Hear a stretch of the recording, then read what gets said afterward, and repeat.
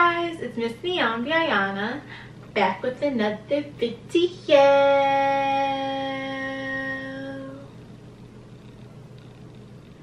Alright, so today is part 2 of my mini-series Insecure, where I share some of my insecurities that I have had in the past and still may occur sometimes in the back of my mind. So if you're interested in seeing more, let's get right into this.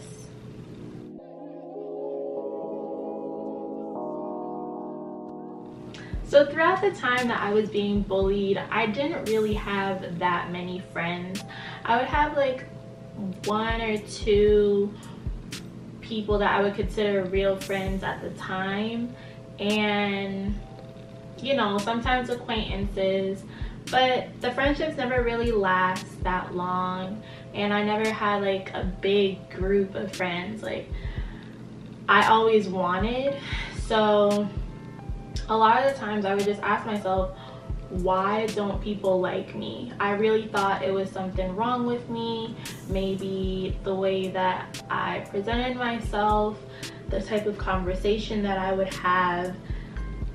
But I also realized I'm a very shy individual. I don't really say much.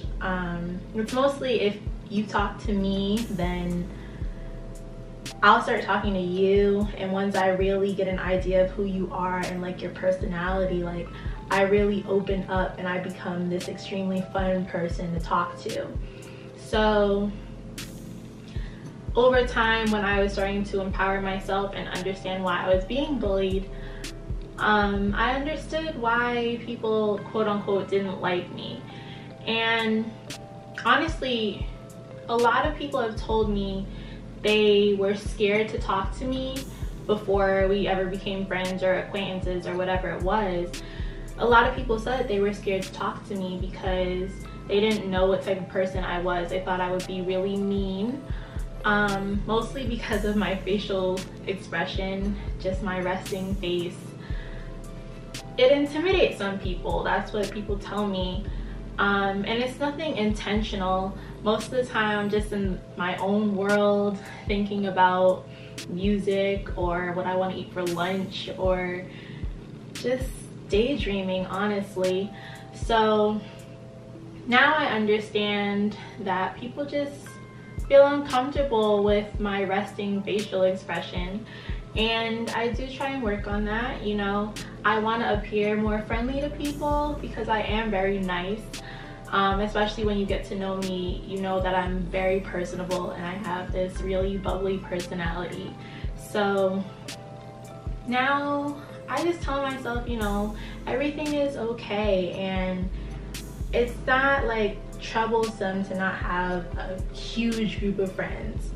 I just think that it's important to, 1, be friends with yourself first and foremost, and to have close people around you.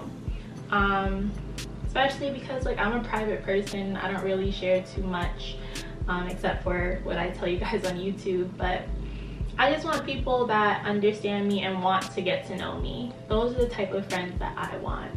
So, you know, if you go through anything similar, or you feel like you don't have true friends, it'll come. It'll come. Just stay and remain authentic to you, and everything will work out. So that is part 2. If you like this video, please give it a thumbs up. Have any comments, questions, concerns, please leave them down below. You can reach me on all of my social media platforms, as well as email me at missniambiayana@gmail.com. And don't forget to subscribe. Hit that subscribe button and that little bell icon next to it so you can get all of my post notifications and you won't miss any of my videos ever. Alright, I'll see you in the next video. Bye!